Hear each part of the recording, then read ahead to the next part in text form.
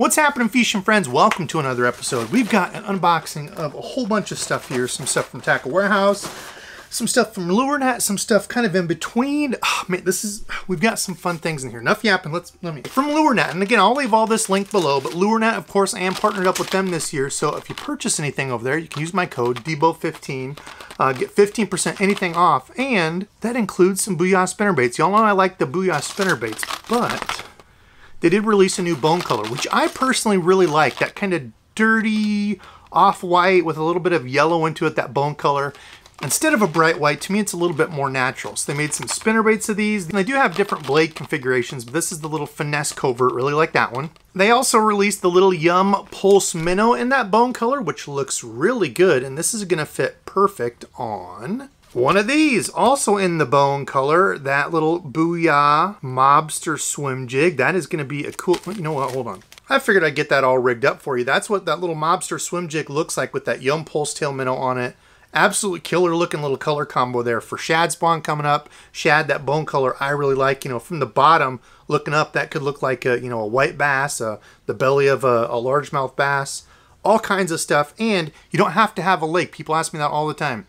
You don't have to have a lake with shad to throw white shad colors. Could be a crappie, could be all kinds of different things, but white is definitely a good color. A lot of times it's just a contrast color, so that bone color is gonna catch some fish. They also have that 3.25-inch craw chunk in the bone color. I'll be honest, I really don't throw this craw a whole lot. Does have some good flip to it, you know, kind of more of a flappy nature to it, but if you want that for bed fishing on a jig, boom. Okay, also over from Lure Net, these things have been all the talk of the town, the new Great Lakes Finesse stuff, and this is their little, I call it the Hoovy Craw. If you old school wrestlers remember old Juventud Guerrera, well, anyway, we digress. The Juvie Craw, because it looks like a little tiny baby crawfish, and that, in fact, it does. It looks like a little balled up crawfish, you know, when they spit up a craw, get them up on the boat, they spit one of those up. That's what it looks like, all, you know, crushed and condensed in there. Looks just like a little tiny baby craw. And they also sell the Great Lakes mini tube. And the easy thing about these, it's a little bit stouter hook. It's not a super tiny fine wire hook. I mean, it's got some, focus for me there, baby. It's got some stoutness to it. And really all you're doing is you take this, insert it, push it to the end of it, make sure it's centered, pop that eyelet through, then you can make sure this part's centered. And there you go. You got a super easy to rig up little tiny craw tube bait. I've been hearing the guys crushing the smallmouth on these, and it is a very tasty little craw looking morsel. So that's the green pumpkin chartreuse belly, kind of like your summer craw color. We've got the frosted shad, kind of funny, in a crawfish color, but that could look like a molting shad. They get that real light color to them, especially in clear water. Got the all black. I know it's kind of a boring color in lures. You know, people like to add flake and all this stuff to it, but just a straight black lure creates a perfect little silhouette. Clear water, dirty water, black's great. One of my favorites, green pumpkin, purple flake. Green pumpkin, purple and copper. I like that one. Got green pumpkin, red flake. And last up, green pumpkin with the orange belly. I don't throw the green pumpkin orange enough. I need to give that more of a try. Okay, and last up from over at Lure Net, some more of these little tiny hellgrammites. I think I might have shown you these some time ago. This is, like I said, one of my favorite colors, the green pumpkin purple. Y'all know I'm a fan of purple. That's what these little dudes look like. So on just a little Ned rig, very, very, you know, hellgrammite-ish in the streams, crawling along there in the creeks. A lot of guys have been drop shotting it. I think I would have to throw this on a little Ned rig. But yeah, cool little bug looking deal, even if you don't see a lot of hellgrammites in your area. It's just one of those tasty, easy looking little bug deals. Got some of those in the brown pumpkin special. Got like a little bit of gold flake in it.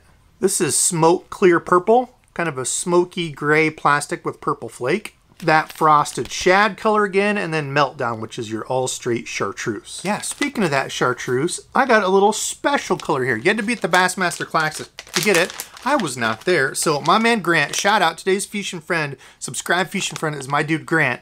Another Iowan here, look at this. That's the Sooner Secret color. Got a couple packs for me. Got a couple packs for the Burley boys because I may be meeting up with them here soon, as long as everything goes through just right. It's got a black top with like some silverish flake in it.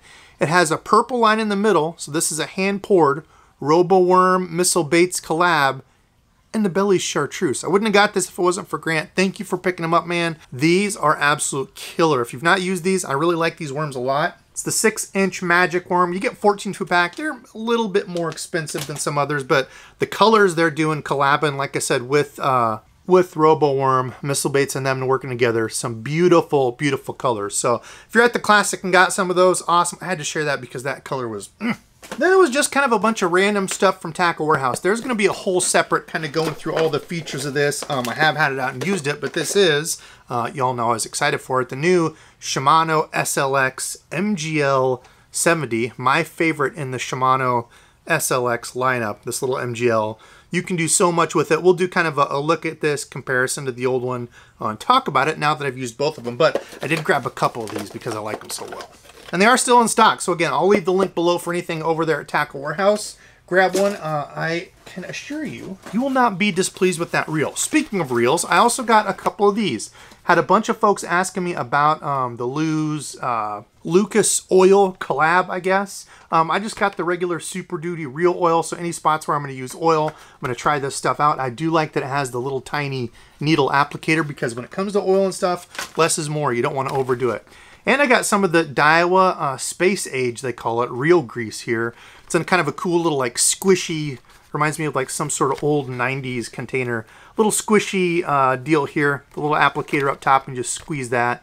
That's supposedly the oil that, or the grease that Daiwa uses at the factory and stuff.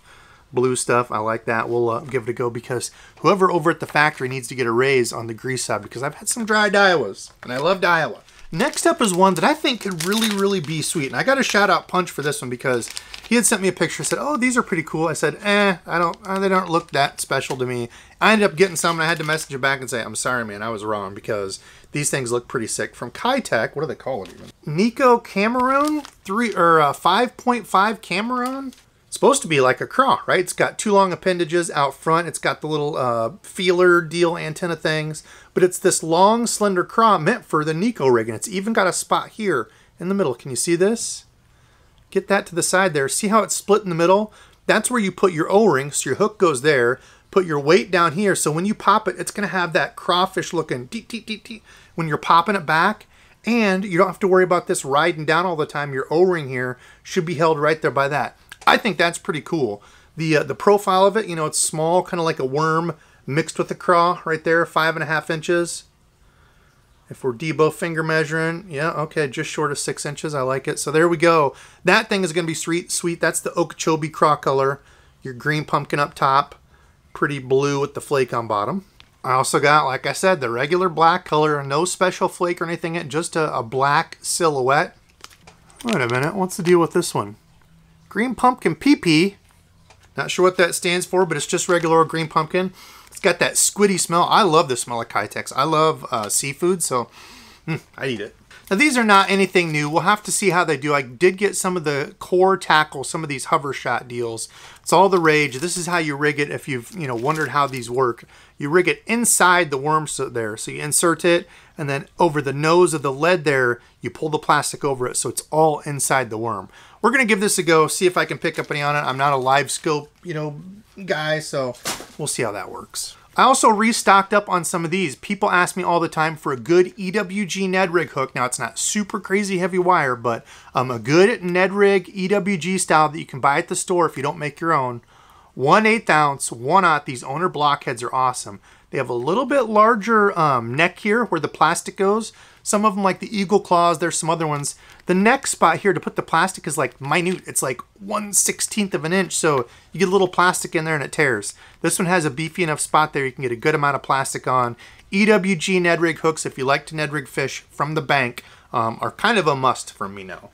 Y'all know I'm a fan of the 6th Sense Provoke, so I bought some of their new ones, the 97 size Provoke. This is silent, dives 3 to 5 feet, and it's a 1/2 ounce in weight. This is Milliken's Matte Minnow Color, and on the color, he absolutely crushed it. It's like a Ghost Minnow color. Ghost Minnow in Lucky Craft is probably my top 2 or 3 favorite color crankbaits ever of all time.